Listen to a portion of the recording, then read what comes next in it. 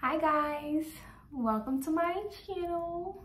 Yes, I'm starting a channel. So this is intimate art.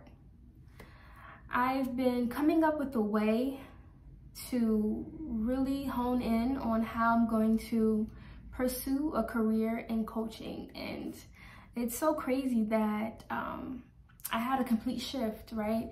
I wanted to go for this corporate coaching type of situation, and my coach, somebody that I'm very proud to call my coach, she nudged me and she said, you have way deeper shit to basically be talking about, to guide people and help people in.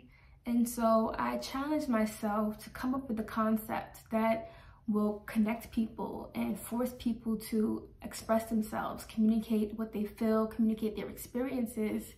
And I really tapped into my own self and I said, what are some things that connect people? Different cultures, different backgrounds. And that's food and art. And food is art. It can be art, culinary art, right? So this is something that I've been doing for a long time. I've always grown up in the arts. I sing, dance, draw, like these are things that I grew up doing. And I realized that through my high school and whatever time I did spend in college, through my art is how I express my experiences. So this channel is going to be very, very, very specific to communicating your thoughts, your feelings, your experiences, and connecting them to some kind of a creative art form. So I'm going to start with telling my story through my creative art forms. Whatever many art forms that I've, put out there to the universe that I actually held on to, which is honestly not many, but and sharing those experiences, taking a walk down memory lane, recounting my thoughts, my steps, and telling you guys what that was like is going to be the greatest joy. There's such a liberation in communicating your experiences that you keep to yourself. So hoping that my story will inspire so many other people, and I'm going to open up this channel to anybody who wants to create art or have a talent and want to express themselves and showcase their talent, showcase what they have. On this channel, we will be discussing topics around sexual abuse, healthy approaches to sexual advances, domestic violence, family dysfunction, mental health, sexual orientations, all the things considered taboo amongst different cultures. I'm looking to definitely open up this channel to many different cultures. Anybody who has never met me, my name is Canola. I do have a blended family. My husband is straight from Ghana. So that's an experience to talk about that I look forward to telling you guys about sometime in the future. And so, yeah, so if these issues are near and dear, have an interest, keep watching.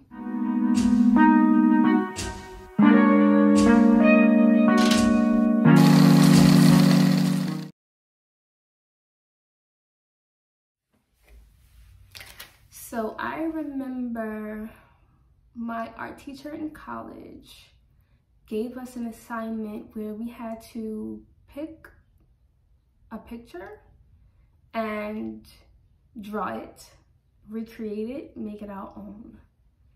And I came across a picture of a woman laying in a cave. She was bare naked.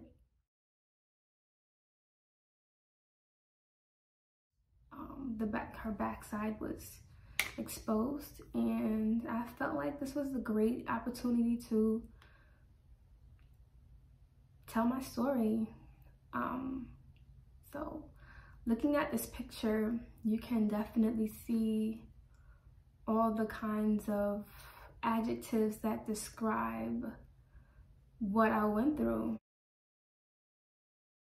At this point, I was in college, so I had definitely already had come across 2 different forms of sexual violence.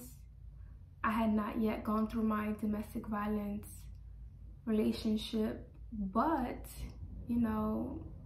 there was so many relationships, so many situations that I came across that caused a lot of these feelings to come out. So I was sexually abused by my dad between the ages of 4 and 8 years old. That was really tough to get over. Looking over the years after it all happened, obviously once I got into high school, middle school, and I started to come into myself, it definitely changed the way that I viewed men and viewed relationships. My dad, we had a relationship that was typical to any other father-daughter relationship, and we lived in the same house, obviously. Like I was daddy's little girl. I was the only girl. I have 3 brothers. I'm the only female, and I'm the youngest in my household growing up. And it was very difficult to talk about. My dad used to have me watch pornography, and we watched it together before we got into these sexual acts. And I really felt special, like this was our time, our daddy and daughter time that was away from my brothers, away from my mom. And I really felt special. I felt like it was our bonding time. I had no idea, obviously it's not something that we should be doing. He did tell me in going through it that, you know, don't tell mommy, don't tell anybody. It's like, you know, this is our thing. And I kept it secret. I felt like it was something to be cherished, something to be sacred, something that was supposed to be kept quiet. And that's what I did for a long time.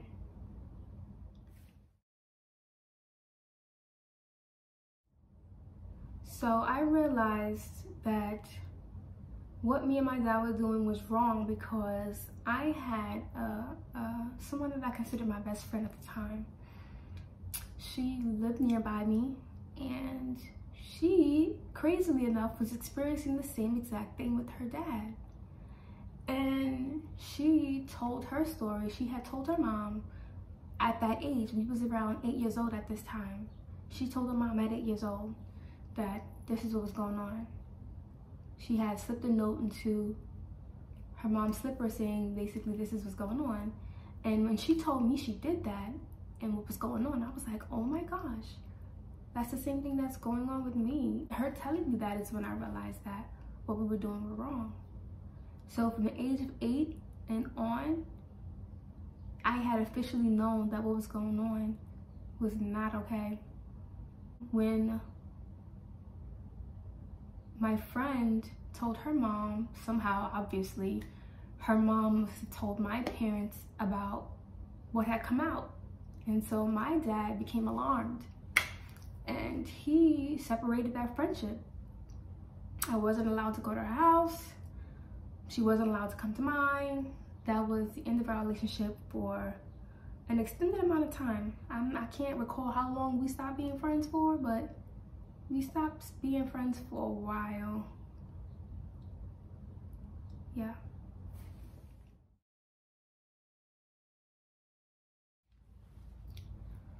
So I did live with my dad after knowing that obviously this is wrong. He had stopped.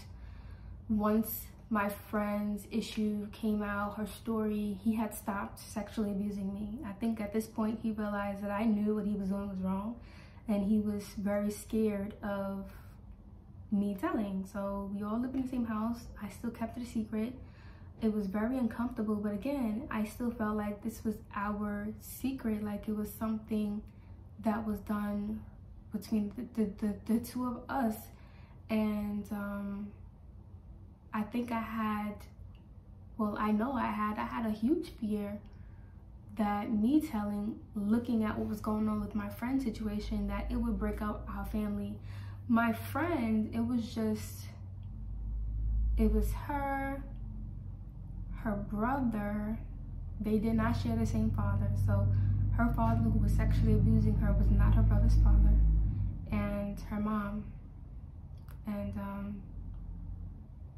they had a smaller family, basically. Not that it makes it so much different, but because me and my family, we all lived in the same house, I guess we all share the same dad. I felt like it would have had a greater impact because I wouldn't just be telling my story, I would be breaking up our entire family.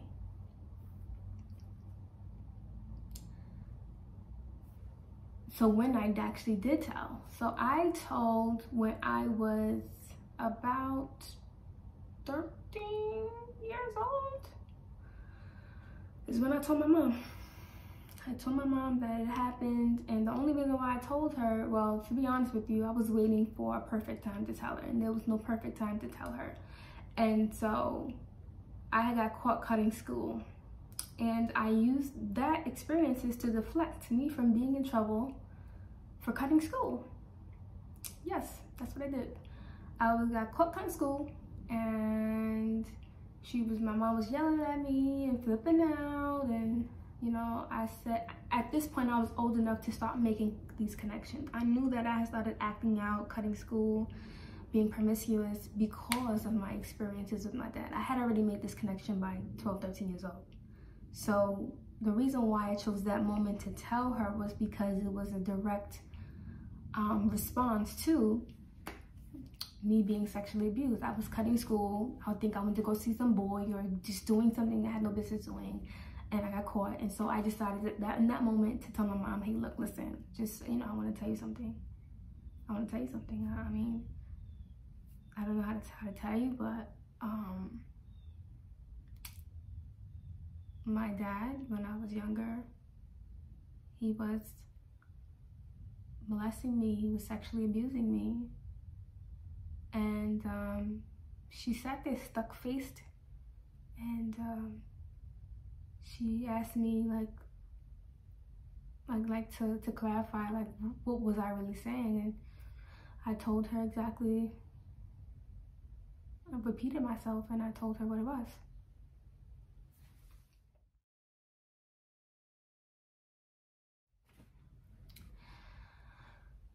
During this time that I also had told my mom, one thing that I did not mention in that is that, yes, I got caught cutting school. I told her because it was a direct response to the sexual abuse. In addition to that, my father was no longer in the home with us. He had decided to move out maybe about 2 years or a year and a half prior to me telling my mom when I was about 13. And they had began a custody battle. My brother was placed in a temporary custody of my father. My 2 oldest brothers were old enough. They was just, I think my oldest brother was living with a girlfriend. My other brother was staying with my aunt at this point. I don't remember them still being in the house. I really don't. If they were never there. But yeah, they had already separated, which made me feel a lot more safe to tell my mom. And so, yeah, we did pursue legal charges, pressing charges against him, in addition to the whole court case battle that they was going through. That was a really difficult time for me to go through. Like, telling strangers what was going on with me. I didn't need to just tell my mom. Now I was talking to complete strangers that were foreign to me, different kinds of faces. I would go get tests done in the hospital. I had to go into the court to testify against my dad. Luckily, I think they didn't have him in the courtroom at the time, but I remember his lawyer trying to make it look like, I don't know, I felt so uncomfortable. I don't remember the specifics around what the questions his lawyer was asking me, but he asked me very uncomfortable questions. I felt so much pressure. And long story short, my dad was never charged with sexual abuse, molestation, which way you want to put it. He was never charged because I had waited too long to say something.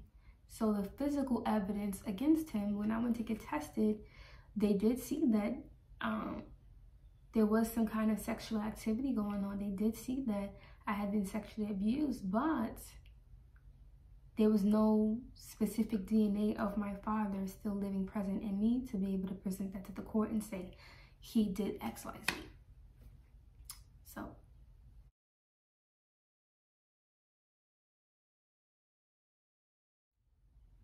he walked.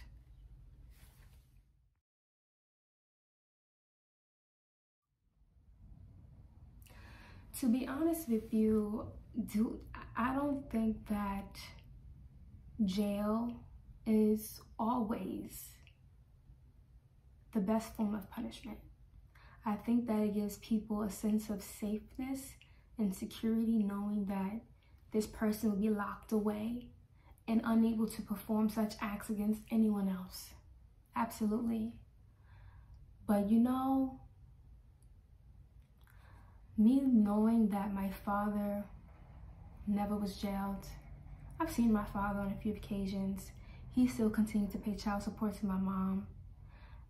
That's a whole nother story. I ended up teaming up with my dad to take my mom to court because my mom wasn't giving me the child support at some point.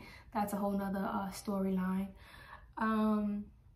But I have spent time in my father's presence by ourselves with other people and tried to act very normal. And I know that he goes through life and he looks at me now, having spoken to him for a very long time, and I'll tell you guys why in a later video. I haven't spoken to him in a long time, but I know that he goes through life watching other fathers and their children interact, watching episodes on TV, movies, and he's basically always going to be reminded of the fact that he does not have the opportunity to connect with me on a father-daughter level. I don't think, he doesn't even connect with his sons. His fatherhood was just diminished after that incident. I think for the sake of family, whatever that's supposed to mean, especially when you talk about me and my household, whatever that's supposed to mean, we tried to come around each other during holidays for a couple of years to kind of see each other, sit, eat, just to stay connected in some way, shape, or form. But I knew that my dad was receiving his punishment in other ways. So was I ever mad that he never was jailed? Not necessarily. Not necessarily. Nope. I do genuinely wish that he was able to reconcile with me differently or kept his word, because he told me some things that I asked him some questions and he said that he would be willing to do a couple of things and he never did them. And I'll talk about that later on. But yeah, am I mad that he was never jailed? Do I feel some type of way? No.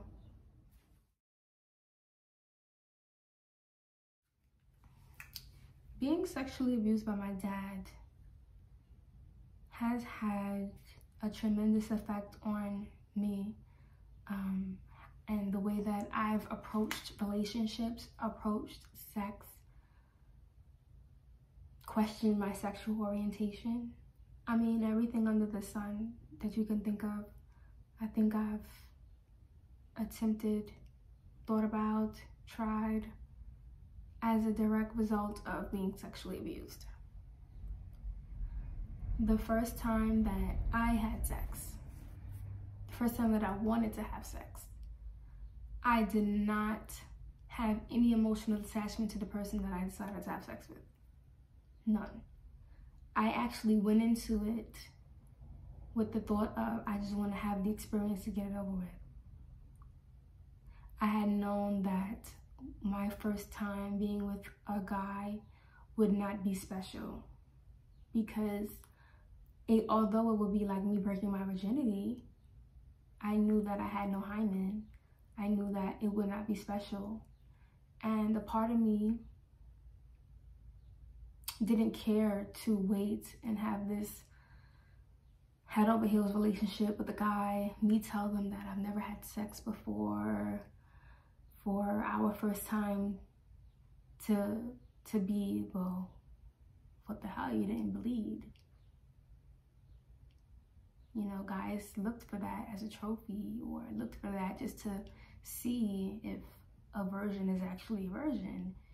And I knew that I wouldn't have that, so I just didn't care about it at all. At all.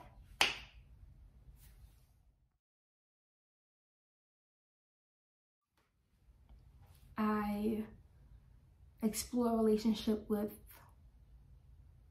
girls. My friend, remember I was telling you about the friend who told me that she was sexually abused as well? She was the first female that I was sexually intimate with, exploring. We explored each other. She was more so the aggressor, you know. She wanted to explore that with me. We both were curious young women who had been sexually abused. So, you know, you got to keep that in mind when, and I'm talking about young, like we were young. We were like 9 years old.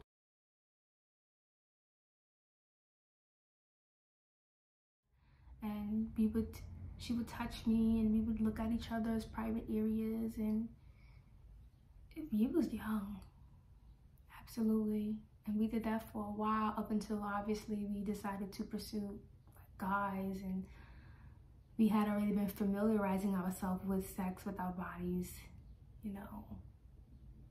Yeah. So my experience with women started with her at that very young age, when I knew that this is what sex was.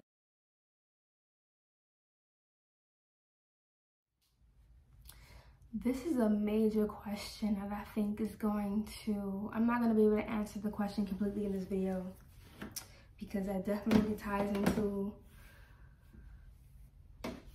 my family dysfunction issues. But they questioned me at first. And then I guess as I grew older, this is from my immediate family, by the way. I'm talking about my mom. My mom believed me. By the way, I feel that my mom has told me, and I'm going to speak about this again in another video. My mom felt like she knew, and I, from an outside source, when we were going through the whole trial, I was told from an outside source who she had spoken to about the situation, made it look like she knew what was going on at the time. But we're not going to get into that. My brothers questioned me for a while. Like, I guess it was like a little, this is their dad too, so I guess that was really awkward. I guess they believed me. I know that they probably ended up believing me as I got older, and they started to see me act out, be promiscuous, and have all the things align that people describe as effects of a victim of sexual abuse. I think that that's when everything kind of started to make sense for them as I got older and started to see me become a young woman.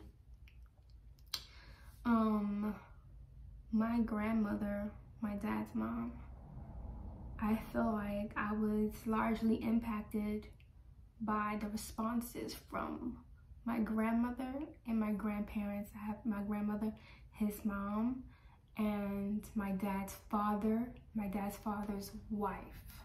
So my step grandmother. My grandmother was also sexually abused when she was a child by her mom's, my great grandmother's ex-husband. And my dad knew this. There's so many questions that I have about that scenario, about that situation, but I feel like I was robbed of a perfect opportunity to be able to connect with my grandmother around an issue around sexual abuse. But obviously this is with her son. Her son caused the sexual abuse to me, which if he knew this about his mother, that his mother was sexually abused, then why the hell would you sexually abuse your daughter? So many questions around that. How did they get there? My grandmother also paid for my dad's lawyer and all of the legal fees that helped in getting him off. So that relationship with my grandmother was very strained.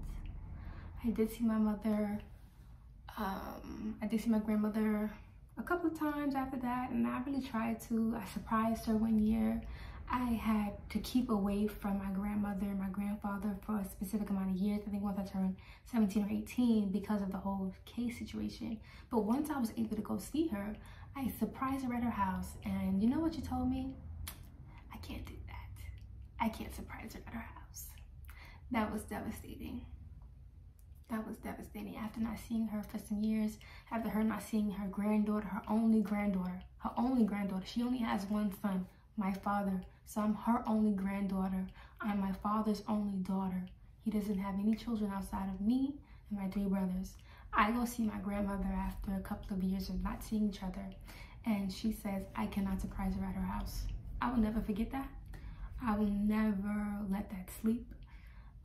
It's something that sticks out to me, and one of the memories with my grandmother that I wish never happened, but it is what it is. My father's father, my grandfather, he has done a great job of trying to keep the pieces and keep the peace. We've always maintained a relationship. He'll check on me. He kind of almost stepped into the role of my dad, but at a distance. He'll check in every now and then. He was present at my baby shower. You know, I just celebrated my son's first birthday, and they made it their business to be there of everybody because nobody else was there. They made it there. I invited them. They made it there. I was really proud of that. But I will tell you this. I went to go see them 2 years ago, Thanksgiving, and when I went to their house, they have a china cabinet, all these pictures, right, of their children. They have a blended family. So between them two, my grandfather and his new wife, outside of my grandmother, my father's mother, they share 2 boys. And she had 3 daughters previous to that marriage. So all of their family pictures are in the china cabinet, and all of the pictures of me and my family, my father's children, are tucked away in a photo album in the cabinet. I made that observation, and I was disappointed. I kept it to myself, but I definitely made that observation. And through the years, I realized that, and I always want them to ask me questions about my dad. Have you spoken to him? Have you spoken to your grandmother? What are your feelings around it? You're older now, so how do you feel like it's affected you? Do you feel like there's something different that I could have done as your grandfather? How do you want us to respond to you around this issue? Do we actually believe you?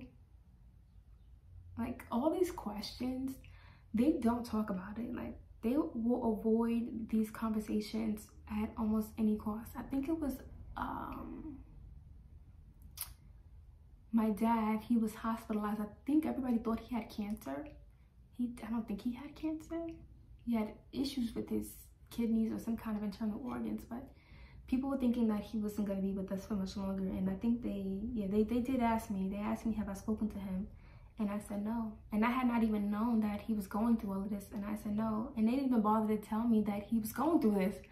Like, I had to speak to my brothers after the fact. I'm like, oh, hey, yeah, you know, I spoke to granddad. You know, they asked me if I spoke to dad. I said no. And it's like, oh, well, you know, daddy's in the hospital. Like, they have more information about my dad's hospitalization than I had no idea. I had no details, but they are more in communication with my dad, obviously, than me. I decided to stop speaking to him a couple of years ago. Yeah.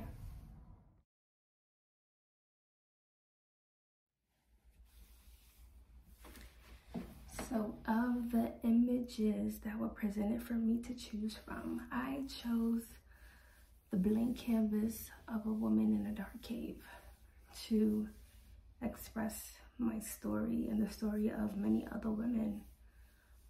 It is an unfortunate reality that the very assets that make us women, meaning, you know, our breasts, our bodies, our curvature, those physical attributes are desired by the opposite sex or even the same sex. But those are what make us women for the most part, right? And those are the same things that make us targets as well to a sexual predator. And so a lot of times when we walk by women on the streets, you know, when we see a woman that we're attracted to, we look at her body, we look at her face, we look at the physical parts of her without ever knowing what she's truly been through. So we have this woman. The original image was of a European woman from a very long time ago. Like, she's in a cave, so we know it's a long time ago. We don't know what she looks like from the front. All we see is the back of her. So I recreated her to accentuate certain assets of hers, to again create this overly appealing sexual look from behind. And I painted her with all of the adjectives that describe a woman who has been sexually abused, beaten, raped, maybe have experienced domestic violence. I, at this point, had not yet been experiencing domestic violence. But again, this was my canvas to not only tell my story, but the story of other women. And so I thought that this image was the greatest opportunity to express that.